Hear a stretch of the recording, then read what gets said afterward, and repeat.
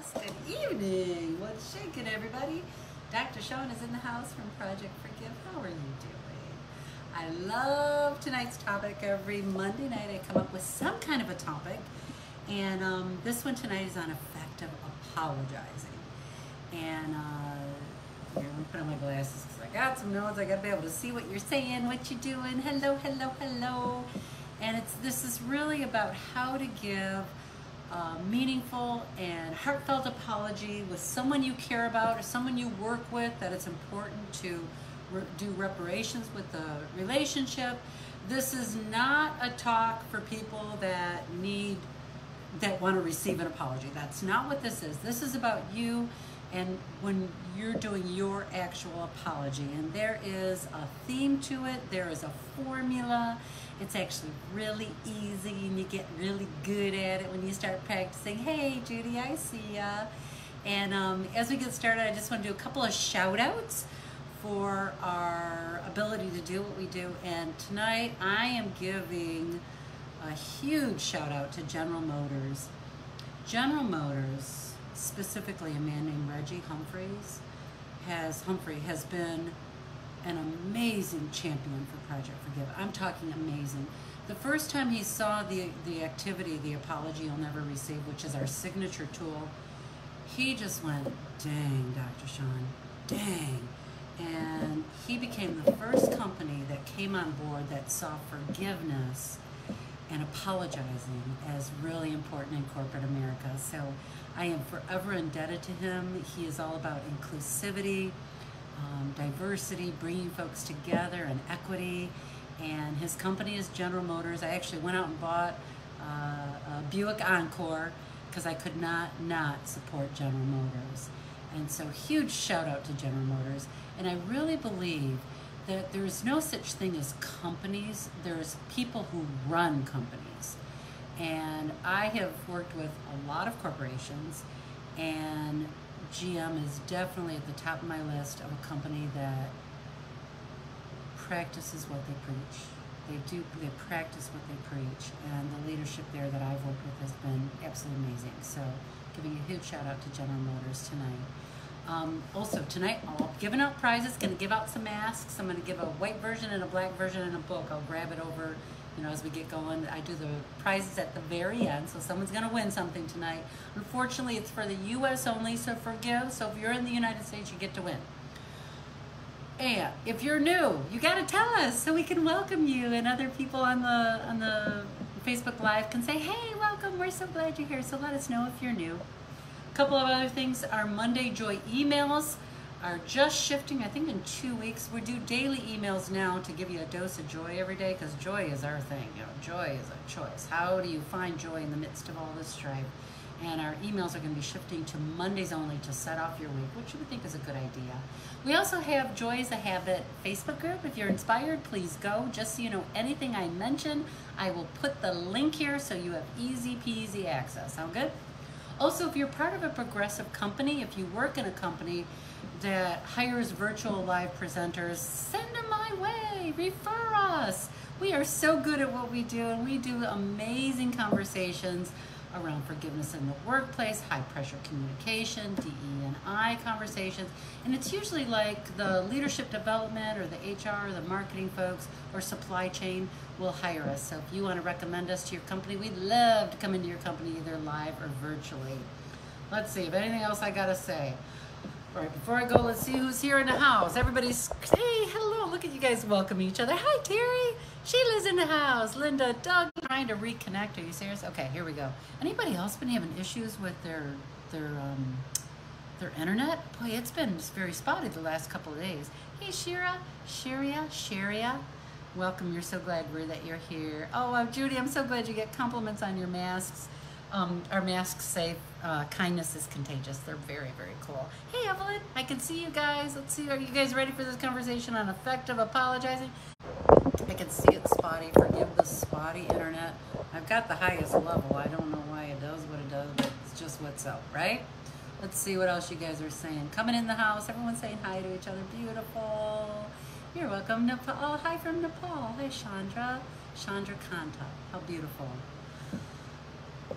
where have I been? Where have you been? I've been here, Mutasam. I've been here every week.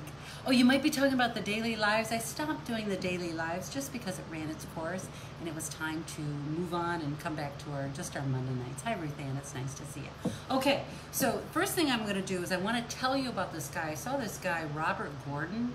I believe he's a doctor. I'm trying to remember off the top of my head. He's a psychologist.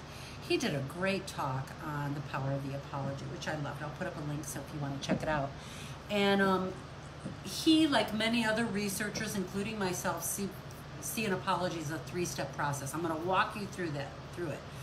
Where he got me is he gave some stats and some data, and this is what he said. Research shows up to 70% of our brain functions outside of our awareness. So 70% of the stuff that's going on, we're just not privy to, or just not grasping or seeing or aware of. And most of our flaws are out of awareness. It's very true. And in short, we can really be clueless about how we impact others, especially those whom we love, right? And our brains are not wired for lasting intimacy. I loved that statement. Our brains are not wired for lasting intimacy, because we're actually like, when you think about Neanderthals were hunters and gatherers, and they were about keeping the community together. And it was always about live, survive, eat, have sex. Live, survive, eat, have sex, procreate. That's what Neanderthals really were. And it requires emotional intelligence or emotional maturity to make our relationships last, which includes effective apologizing. Now, given that our loving relationships are messy by nature, because they are, the power of the apology is huge. So that's what we're going to focus on. And I'll make sure I put up that link for the TED Talk. Okay, so here's the problem. Okay, I like to frame this as problem solution. So we're talking about the problem first. You did something that hurt or offended someone that you deeply care about. That's where I want to focus. Someone that you're in relationship with, or you're forced to be in relationship with, like in a work environment. Maybe you violated a boundary of someone close to you. Maybe you didn't even know that boundary existed. It could be what you didn't do. Maybe you didn't do something you said you were going to do. Not return a report into a boss who's expecting it. Or you didn't clean up after yourself when you said you would. That list goes on and on. It also could be someone coming to you with a past hurt from many years ago, and the person is still upset and letting you know they're still upset, and you may not even remember the incident or the situation. I've had that happen where someone says, I need to talk to you about this. This happened 10 years ago, and I'm like, okay. I just open up my heart, and it's something I have no clue what they're even talking about. It was completely out of my awareness. Has that ever happened for you? You're not alone. It happens all the time. So before I give you this three-step process, it's really, really easy, okay? A couple of things I want you to remember and things to consider before I give this solution. Now, depending upon the situation, how grievous the transgression is perceived, okay? You don't want to give one too small, like, sorry, and you don't want to give one too big for if the crime doesn't match. You know, I'm trying to think of the right words, like, oh, I'm so sorry that I ate your last Reese's peanut butter cup. That's because you could overdo it, right? And so careful with that, just to be conscious of that. And just so you know, the best apologies always have flaws. They're imperfect. It doesn't matter. It's really about being authentic. That's really what's so important, because you can't fake authenticity. And the other thing that's really important is to look them in the eye. Sometimes when we're apologizing, our old shame creeps in, and so we become eye avoidant. And looking someone in the eye and being so exposed in that moment, no matter how big the transgression, goes a long way, okay? And sometimes you actually need to get permission to give an apology, and it might be something like this, because if you're about to have an uncomfortable conversation for someone, you really want to flag them that that's what you're doing. Whatever I say, just so you know, I copy and paste it. It will be in the notes. So you don't have to write anything down if you don't want to. It'll be in the notes. I do that as soon as the live's over, okay? All right, so you might be, prior to saying an apology, you might say something like, you know, something's been on my mind, Janet, and I know that I've hurt you, And I'd like to talk to you about that. Is now a good time to do that? Because if someone was hurt by something that you did say or didn't do, you want to ease them in to a vulnerable conversation. And when you break the ice like that and get permission to have that conversation, it really opens the doors of communication and opens up intimacy. It's really, really exquisite. Are you guys relating to some of the things that I'm saying? Let me check real quick before I go into the 3 steps. I love these 3 steps. And I love things in 3s. Our brain grasps in 3s. Let's see what you guys are saying. Hey, Ray's from Cincinnati. Getting some thumbs up. Gotcha, gotcha, gotcha. Getting some hearts. Perfect. Are you relating?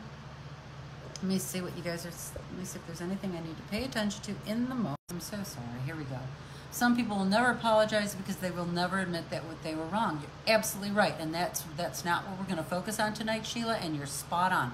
Tonight we're going to focus on us and our ability to apologize, right? Yeah, some people will never apologize. That's why we created the tool, accepting the apology you'll never receive. So you can get some peace and some peace of mind. I will, Ruth. His name was, how about, I'll put him in the notes. It's Gordon. I want to say Dr. Gordon. I'll put it right in the notes so you have it, okay? Thanks for saying that. Okay. The 3 parts of a healthy apology. There's 3 parts. Acknowledgement, empathy / remorse, and then restitution. It's actually really simple. Acknowledgement, restitution, acknowledgement, remorse, or empathy. Let me just start over. 3 steps. Oh, I'm so sorry. Here, I'll do it right now. I'm so sorry. I'm stumbling over my words. I was getting fast ahead of myself, and I wasn't being very present. Will you forgive me? And I'll work on that. Okay, I'll work on that. Will you forgive me? I just did an example of one. Acknowledgement, remorse and empathy, and then restitution. So another way to say this, oh my gosh, I'm sorry, let me start over with these 3 steps. I'm getting ahead of myself, I'm moving too fast, I'm not staying too present in the moment, and I commit to getting more grounded when I'm giving these steps so I'm not rushing through it. Will you forgive me? That was a perfect example right in the moment, okay? So acknowledgement is just being able to say, you know, you see your actions. Remember, 70% of people aren't even aware. You see your actions, and you're committed to making a sincere apology, and you always start with I. Always start with I. Acknowledgement always starts with, I'm sorry. Here's what's going on.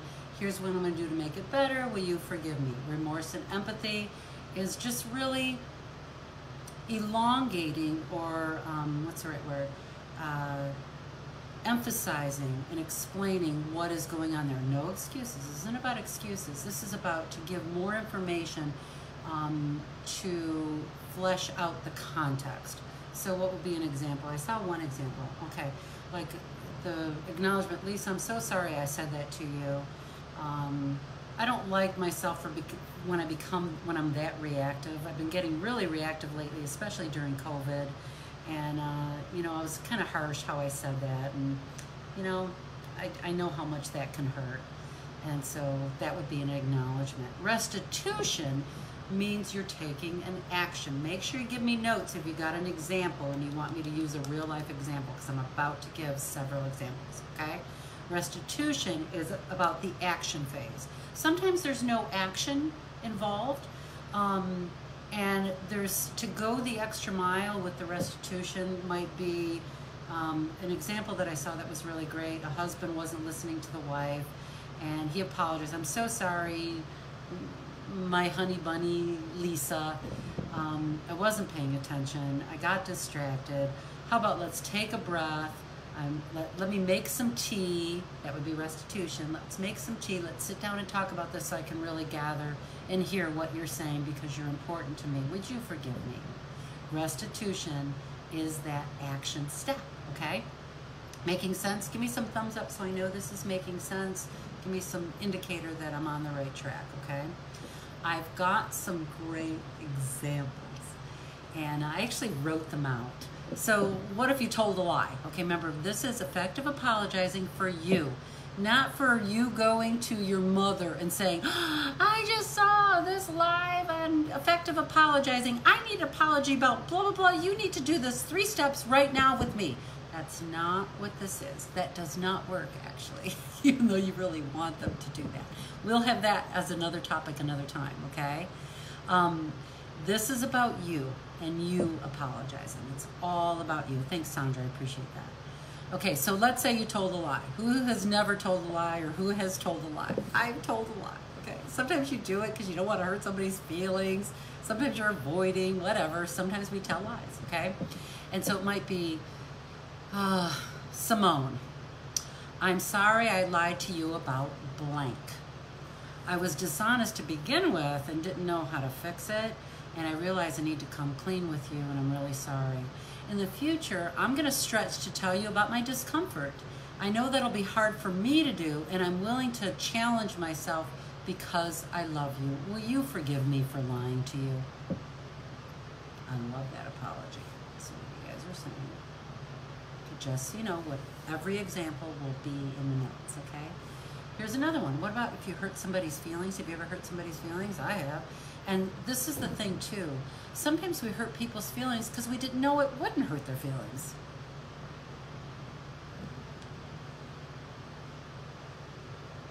And the reason that we apologize is because we care about this person and we're learning in an intimate conversation what they like and don't like, right? Yeah, no, Lisa, I just pulled Lisa out of my butt.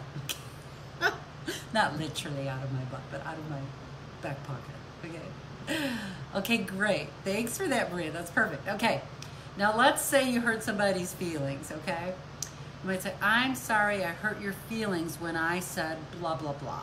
Okay, it's really important that you verbalize what they're upset about. That's really, really important. That's part of the acknowledgement process.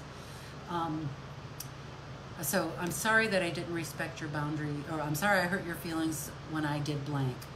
I had a feeling it did, and I didn't address it in the moment because I wasn't quite sure.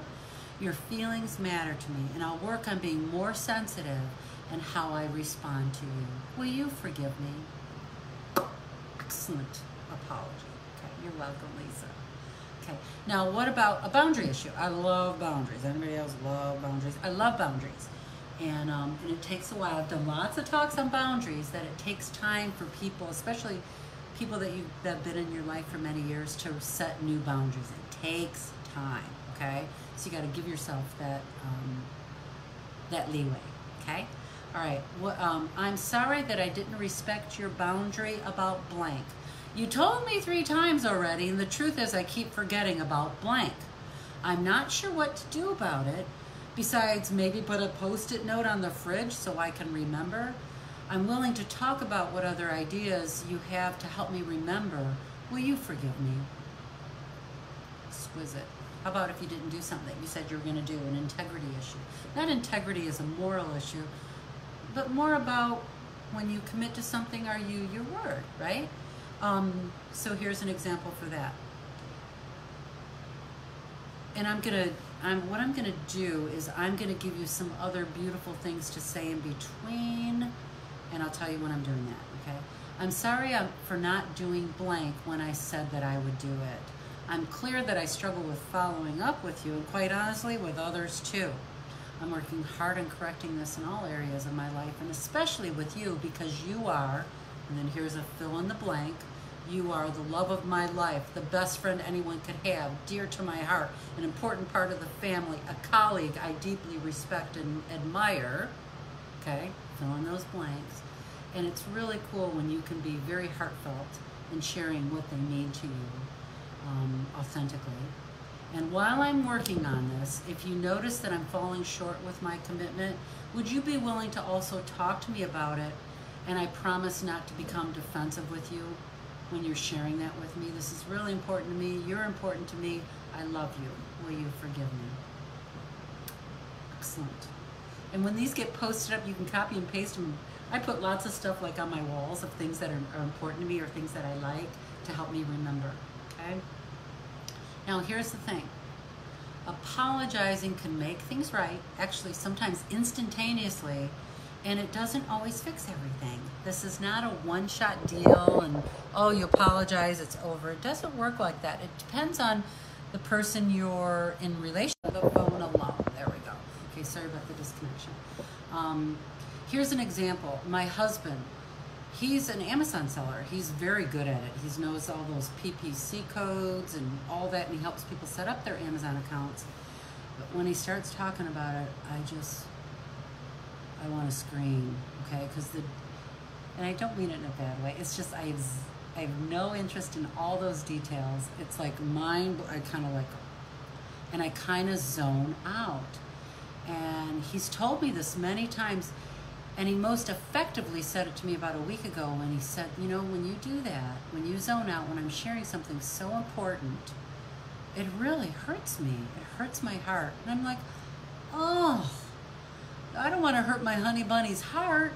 Do I hate that stuff? Yes. Can I open up my heart to receive this from my husband because I care about him? Yeah, I can. And my apology might be, you know what, honey bunny? I really heard what you said about how I zone out on all those details. I know you get it about me and the details. And you know what? Because you're the most important relationship in my life, and I quote Grey's Anatomy, you're my person, anyone who watches Grey's Anatomy. And I'm going to deepen my attention when you share and really effort this, because I'm really hearing and really can feel how important this is to you. And the last thing I want you to feel is like I don't care about the stuff that's important to you. So will you forgive me? I love you so much.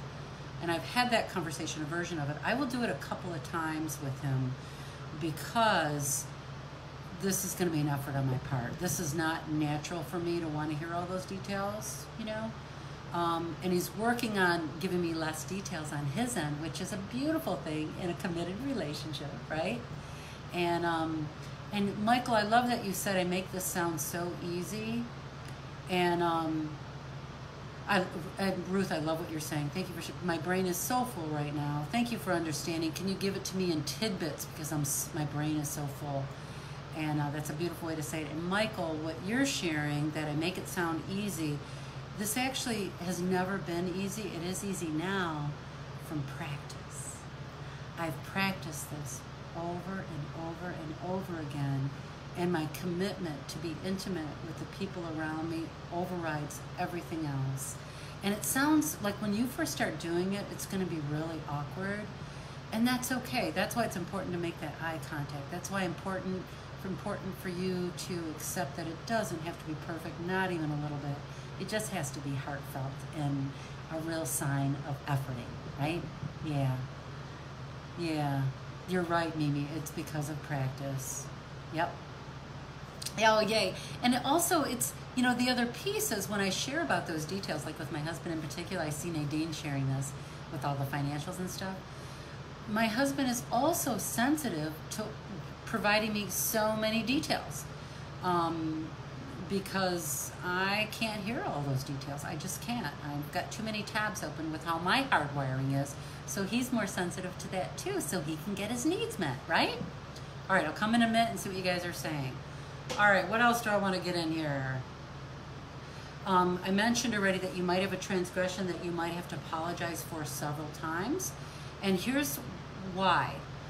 Because, one of the reasons why. Because maybe the person who needs that apology from you, it's a loaded frickin' topic, okay? And sometimes it's about their trauma, and then their trauma is attached to it. So maybe you tipped over a bunch of stuff that's incomplete. And here's a perfect example for me. One of the things my mother needed before she passed is she needed me to apologize to her for, in her perception, keeping my children away from her. In her eyes, she never got to be a grandparent because I ruined the relationship, okay? That was her reality. And the truth was, I was a young mother, and the truth for me, the truth for her is still true. You got that? The truth for me is I was a young mother going to 12-step recovering programs, going to therapy, working on recovering from being molested as a child, quite honestly. And I had therapy and therapists who were telling me, do not leave my children alone with family members because of the incest in the family. I didn't handle it like I would now as a 56-year-old grandma. I handled it as a 20-year-old trying to figure out how to recreate patterns in my generational family system. So it wasn't perfect by any stretch. I had supervised visiting. I didn't call it supervised visiting, but I was always with my mom, or someone else was with my mom with the kids. My mother wasn't the perpetrator. That's not what I'm trying to say. It's just that it was complicated. And I really was trying new ways for my children, because I know that children's entire self-esteem is built by the time they're 5 years old. And I learned that in college. No one in my family knows that. And so I was trying new ways of parenting my children. And so that early on, pain for my mother manifested even when the kids were teenagers, and now they're adults in their 30s. And she didn't contact them for 20 years because she was so angry at me for not letting her see the grandchildren. Now, am I accountable for the decades long of that? No. Am I accountable for apologizing to her for her experience of grandparenting? Absolutely. Absolutely. And one of the greatest gifts I gave her and gave myself in her last year of her life was repeatedly having this conversation about how sorry I was that it wasn't different. You can even feel my emotion now, my remorse now. I wished it would have been different. It couldn't have been. I didn't have the skills. I knew that I couldn't let my children be molested. It wasn't going to happen, right? And my mother needed that from me. Yeah, so sometimes we apologize repeatedly for massive things that have to do with someone else's trauma too. And here's the thing, real leaders can apologize even when they've not done something wrong. And that's another topic for another day, okay? One of the other things too that I'm noticing, like my husband is deeply attached to our dog Fergie. She's not doing well. She has heart issues, she has a lot of issues. And I'm not grieving Fergie like he is. I lost my mother, my father, and my sister in a very short period of time. I'm grief-full, like seriously. Would I be sad when Fergie dies? Absolutely. Do I have the same experience as my husband? No, not even close. And I can tell he gets upset that I'm not reacting the same way he is with the high intensity of taking care of Fergie. I did caretaking for several years. I just have a different experience. Both our experiences are valid, and they're different. And being conscious of my husband's needs, because this is really important to him. And when it's important to him, it's important to me. And so I'm being very sensitive and working harder at being more sensitive about that for him, and even apologizing when I don't respond the way that he needs to, right? Oh, great, Nadine. I'm glad I'm hitting some good chords here, okay? Let's see what else. Yeah, I wrote down here, down the road apologizing when you did nothing wrong. I also saw an article that I really liked on apologizing. This is summing it up and seeing what you guys are saying. The why, because, and. So there's three elements. Why, because, and. That's another great way to categorize it in your brain for very simple apologies.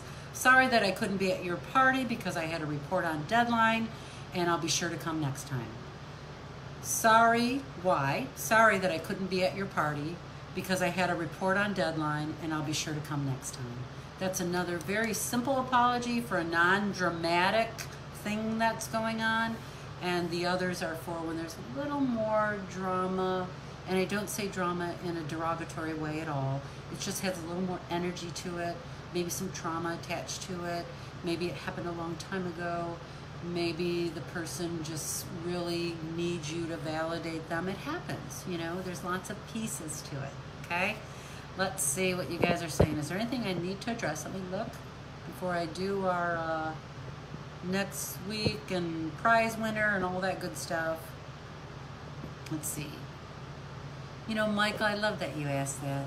After about, Michael is asking, did your mom receive it well? It took her, I would say, at least 10 times of having a heartfelt apology.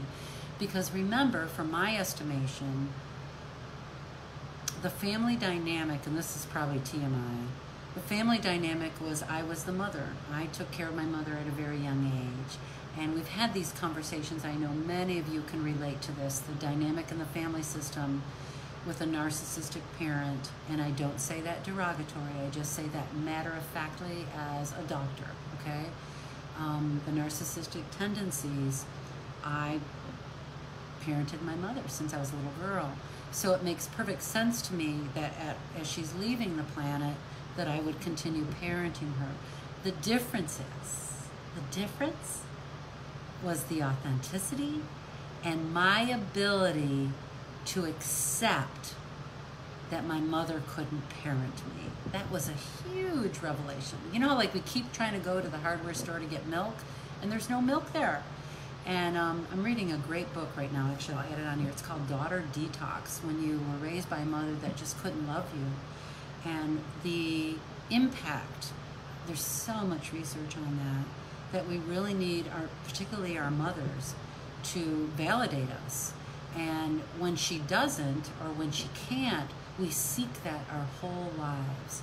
And one of the things I was on a journey with the last year of my mother, spending almost every day with her, was that I wanted to break up that dynamic so it wouldn't happen to my grandchildren, so that they'd have more access and more freedom from trying to get their needs met from someone who could never meet them. And that is pure gold in my world, right? That's like gold, right? Love that you're asking that. So yes, my mother eventually, and actually when I knew that she finally accepted my apology is when she, you know, usually when I'd apologize, she'd say like, okay. Okay. I'm laughing now. Sometimes I'd go home and cry because I was just heartbroken that I just could not break through with her. It was just being unstoppable with her in that process. And when she finally accepted it and it felt complete, for as complete as it could be, when she said, all right, Shawne, I want to let you know I deeply accept, and she added in Jesus' name. And my mother was deeply religious. And whenever she would bring Jesus or God into like a very vulnerable conversation, and her vulnerability, I knew it was genuine because she had a deep relationship with God. So that's when I knew I didn't need to do it anymore. Make sense? Okay, let's see what we got. Again, a couple more things are being said. Let me see. Yeah, I'm so glad, Lynn. That makes me, that gives my heart a oomph. Oh, I'm so glad you're here, Angela. Let's see if you're saying anything I need to address. Anything, hearts, beautiful gold. I'm with you, Rebecca. Yeah. What if you parented the best you knew how and your kids still think you didn't parent them? Doesn't that make me a narcissist?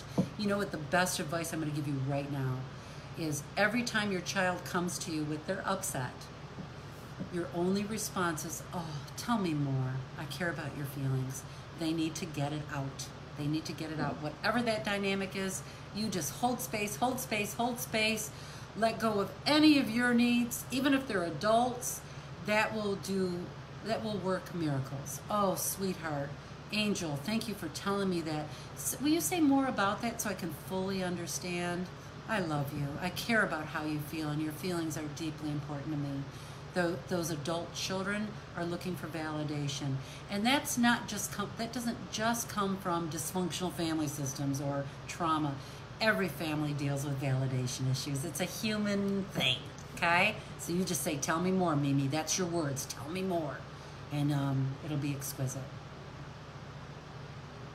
I heard never say you're sorry. Is that true? No. No. I'm sorry is very appropriate. Nope.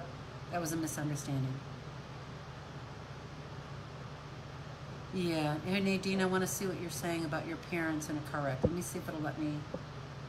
Yeah, that's a biggie, Nadine. That's a biggie. That's a lot of internal work. Yeah. We'll see how that evolves over time, okay? Some say saying sorry means you're weak. Kaylee Ann says that. Yep, some people do say that. And some people say I have brown eyes. And I'm like, no, I got blue eyes. I got beautiful blue eyes. So saying you're sorry means you're weak, that is just, in my world, just not even close to reality. People say things all the time that aren't true. Like, oh, got that. Let's say someone says to you, Kellyanne, someone says, saying sorry means you're weak. Oh, yeah, that's one interpretation. Yeah, I got that. Thanks for letting me know.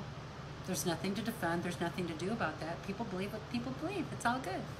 And some people believe I have brown eyes. Got it? Right? Excellent. Okay, let's see. Okay. Oh, Laura. Yeah, I'm with you, Laura. I totally get that. I totally get that. And I didn't know it either until I went through it. So I just love you. Beautiful. Let's see. Okay, let's see. This is what I've tried to do, Mimi. I'm guessing, tell me more. Not only do you need to say it, tell me more, you need to be it. It's an ontological conversation. Ontology is the study of your being, because how you say something is just as important as what you say. So I could say, tell me more, which is, don't tell me no more. Oh, sweetheart, please tell me more. Very different than, tell me more. What else you got? You could have that shaming edge to you. There's all different pieces and moving parts to it, right? Yeah, okay. So, Kayleigh, if I'm saying your name wrong, please forgive. The question I have for you, you're saying, I don't think it's weak, but why would they think saying sorry is weak? What the question that comes up for me for you is, and it's non-derogatory, it's just a really gentle, beautiful question, is why you think why that's so important to you, what they think. Is it your mother saying it to you? Is your father saying it to you? Do you have some things to unpack and work on so they can lose the power of their words? I know a lot of people have a lot of political fighting going on. The children are very different than the parents in political conversations. We are non-political here. There's no my stand is in the middle to bring families together. That's my stand. And how can you hear opposite conversations on politics and it's not true for you? It's just people have different opinions, and it's okay. It's just part of life, right? Yeah, Rebecca, that's so great. You go, Mimi. You go. Mimi, I'm doing a podcast on the next right step. Maybe you want to go on my podcast with me, and we'll do the next right step for you in 5 minutes. If you're game, message me, okay? Oh, you're welcome, Barbara. Let's see what else is saying. My husband's so sweet. I said, please don't come in when I'm doing this live. It could be 20 minutes or whatever, because I didn't want Fergie Birkin, because she goes crazy when Terry comes home. And he just did it so gently. I'm just really touched my heart. Very, very beautiful. So Noreen, yes, when you apologize and the other person does not accept, it could be because of it. Could be, that's one reason it could be. Could be a multitude of many. It might be, if it's a really heavy apology or a heavy lifting one, you might have to do it several times, like I talked about with my mom. And it could be because of some of their trauma. Absolutely. It could be many other things too. So that's just one possibility. Okay, I hope that helps. Okay. Yeah, Rebecca, I'm so with you. Actually, hang on, I'm going to show you something. Hang on, let me go get some. All right. One of the things that I do, sorry I had to run over to my thing over here. I've got a little, what do I call it, a vision kind of altar that I do my own quiet time in front of, and things that are very precious to me I put on this my son calls it an altar, so I call it an altar. I don't know if I would use that word, but such is life. I have these two pictures. Let me show you. I've got this picture. Let's see. All right. That's my mama when she was 13. Okay? Now you're going to find out I'm not a real blonde if you thought I was. That's me when I was 4.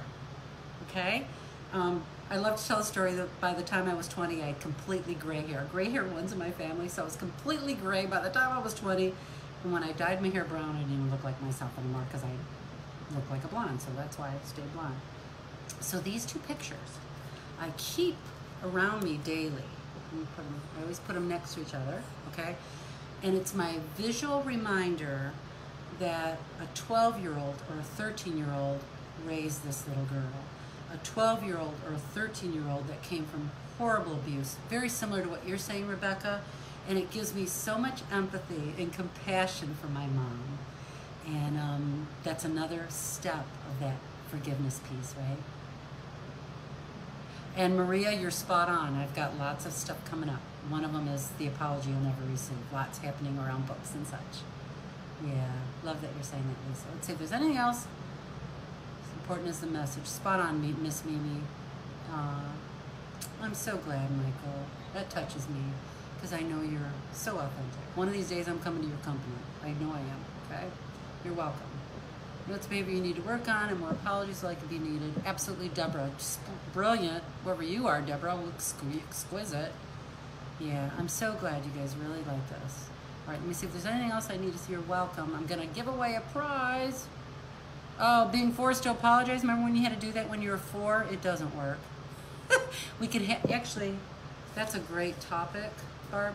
I'm going to write it down. Forced to apologize. I have some ideas on how to do that. Okay, beautiful. Mimi, thanks. I don't know what else to say about that, the altar. Okay, let's see if there's anything you're saying that I need to address. Yeah, thank you. Yeah, June, absolutely. I will put that up here as soon as I'm done. All right, I'm about to give away, when I walked, I would take my phone over there, but it keeps doing wonky stuff. So hang on, let me get the prizes and I'll come back, someone's gonna win, okay? Hang on.